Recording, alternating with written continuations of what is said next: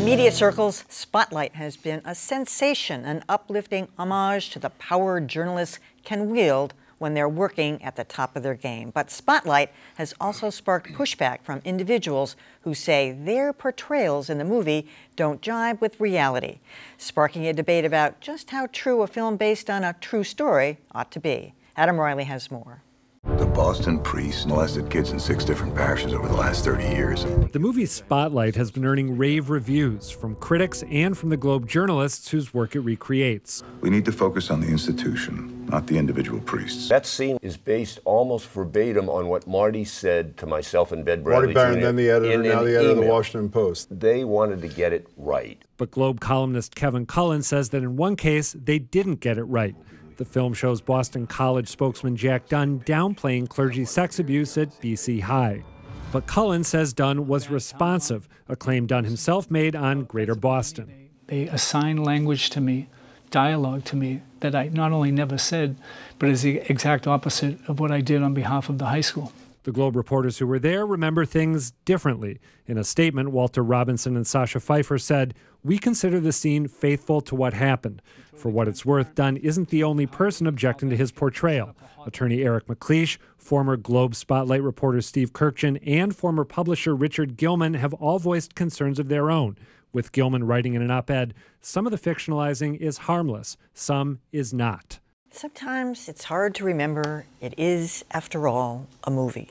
The problem in this movie is that they assigned some names, fiction names, because they were composite characters, and other people real names. In the case of Jack Dunn, I don't know. I wasn't there. It was a small meeting between, 4 people?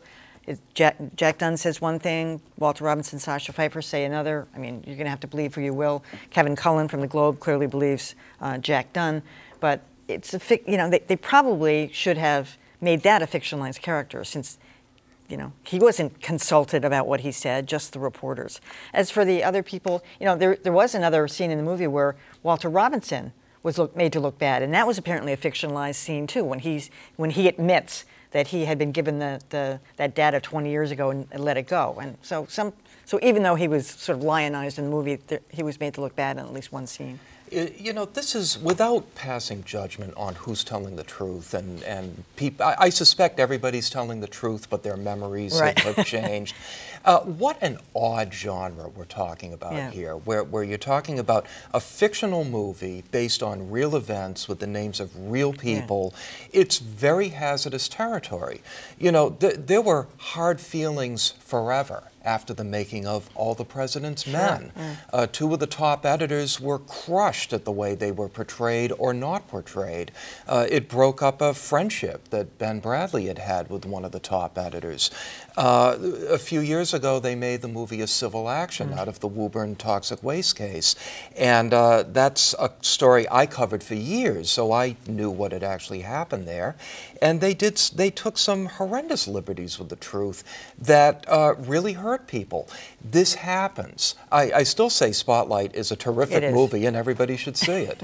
Just don't use people's real names, I think. If there's any question, just don't do that. Just make a fictional character or whatever. Then we don't get into this. That's the only way you can do it. Especially since Jack Dunn still has that same job. Well, and they had the fictional character, and they had the character in that scene. So the safe move might have been anything that was questionable. Now, I think what we have here is that Sasha Pfeiffer and Robbie Robinson, they remember Jack Dunn's presence there, or his contribution to the conversation. I gather it fits in there. But if there was any question, I absolutely agree, Callie. Why not push it over into the safe spot? But you're treading a thin line. You're making a film based on real events, and it is made to seem almost documentary-like. So the expectation that you are careful with it is, I think, is raised a little bit. I remember the movie about whether there was a conspiracy to kill Kennedy. The Oliver Stone thing. Yeah, Oliver Stone. Real names, real case, and all of that, and yet it was purely based on a hypothesis that he had. So that's the kind of thing you want to avoid. I don't think this quite gets into that territory. Yeah, I would say, first of all, kudos to Kevin Cullen, for writing a hard-hitting column about this as soon as he became aware of Jack Dunn's complaints, and to Brian McGrory, the current Globe editor, for apparently assigning it to Cullen and encouraging him to do so right away. It did create some friction in there. That was the proper response by those gentlemen. What's troubling, watch for Jack Dunn's lawsuit to be expeditiously settled out of court, because neither the filmmakers nor, if they're smart, and I think they are smart, the Globe want to get involved in the dirty details of this. What is unseemly here is not what Hollywood did. What do you expect? When you lay down in the sewer, you're going to get crap on you, and that's what Hollywood is, okay? Notwithstanding, apparently, it's an excellent movie.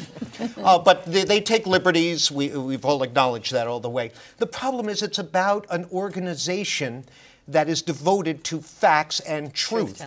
And the Globe has wrapped itself in this movie, perhaps overly much, to the point where now they own this dirt, or they're at risk of owning this dirt. That's why I think the cleanup crew is on standby.